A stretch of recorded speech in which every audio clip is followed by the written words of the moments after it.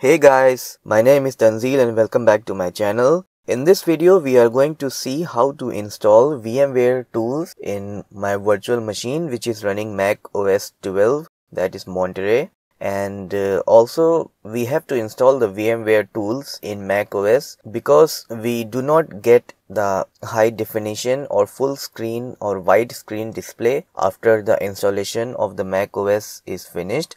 So we have to install the VMware tools. For the Ubuntu operating system, we got the full screen display as soon as we were finished with the installation of the operating system. But in case of macOS, we have to install the VMware tools.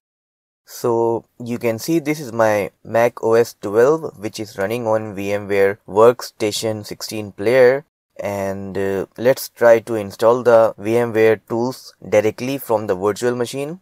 Let's say if it is possible. So I'll just click on player in the menu bar, and then after that just scroll to manage.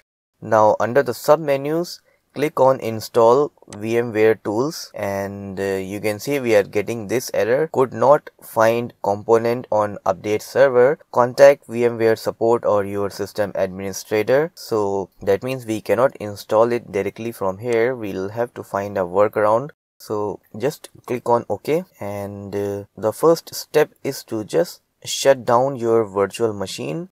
So just turn it off. Alright. Then after that you will have to open one website. So quickly open your web browser, and then you'll have to open this website, that is customerconnect.vmware.com. I will keep the link in the description of the video so that you can directly open the link from there.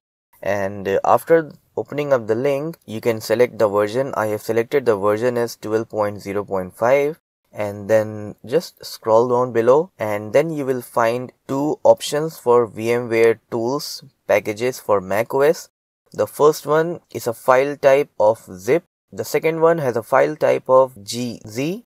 So we will have to download the first one. So I'll just click on this download now. So just click on this download now button. Alright. Then it's going to open up the login page. If you have not registered in their website, then you will have to register in their website before you can download the VMware tools. So you can just click on sign up now. But since I have an account on VMware Customer Connect, so I'll just sign in from here. Now once you have registered and you open up the download page and then click on download now, then you will get this kind of prompt where you will have to tick I agree to the terms and conditions, and then just click on accept. After that the download will begin. It's a very small file, only 2.72 MB. So then we will have to open this file in any zip application that you are having. I am having 7-zip, but any other zip application will do. So just open it up and then click on extract, and just extract the file in the same folder, and then you can close your zip application. And here is the file that we have extracted just now, that is VM tools. So I'll just open it up. Now you can see we have 3 files here, and among these 3, this Darwin is the ISO file, and this is the ISO file that we need to mount in our virtual machine. So now that we have the VMware tools file, I'll just close everything, and then let's start our workstation, that is the VMware Workstation 16 player, which is the manager. So I'll just open it up, and then select your operating system in which you want to install the VMware tools. So I want to install it in macOS 12, so I'll just click on it, and then after that just click on edit virtual machine settings. Now on the left side look for CD DVD and click on it. Then on the right side we have this radio button for use ISO image file. Next to it we have a browse button. It shows one mounted image, which is the operating system which I had mounted while installing the macOS, so it's not needed anymore. In your case it might be empty also, so In either case, you'll just have to click on browse and then quickly browse through the folders to the place where you have downloaded the VMware tools files, and in that folder you will find darwin.iso. So just select it. Alright, then just click on OK and close it. After that, we can just start our virtual machine. Now once your virtual machine boots up, you will find a small icon on the desktop which says VMware Tools. Now we have to run this package to install the VMware Tools. So just right click on it and then just click on Open. Now double click on Install VMware Tools.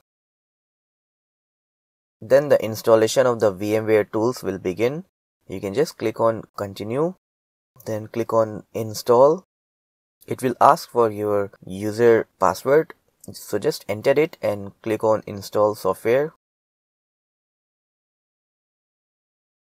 So before the installation is finished, you will get one error that says System Extension Blocked.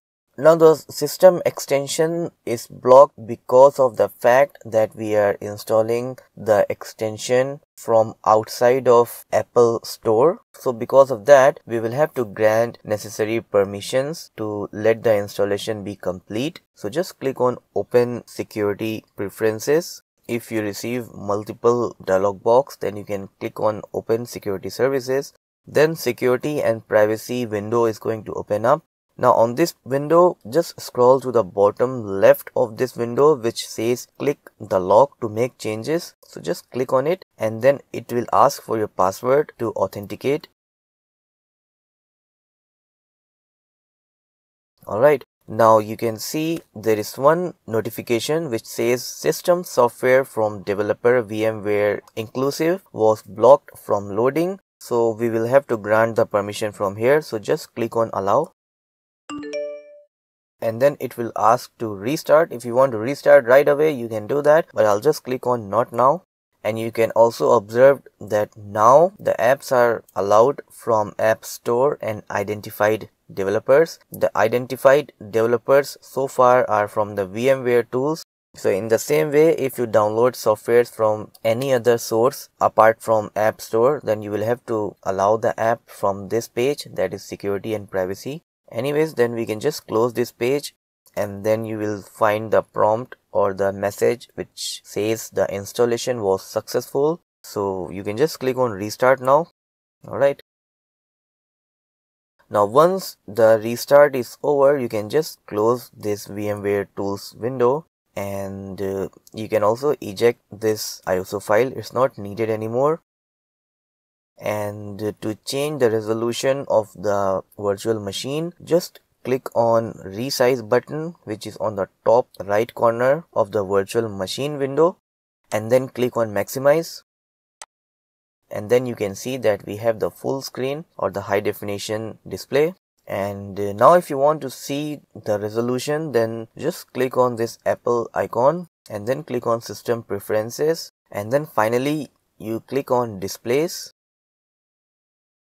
And here click on scaled and then you can see the exact resolution, that is 1920 by 1007. Now it's not 1920 by 1080 because we are using virtual machine, and here we have the menu bar of the virtual machine as well as the title bar of the virtual machine. So because of those two bars on the top, the height is getting reduced in the display area of the virtual machine. And also if you enter the full screen in the virtual box, you will get the 1920 by 1080 display. So that's all for this video. I hope you liked the video and it helped you in trying to do what you were trying to do. So I will see you in the next video. Till then, thanks for watching.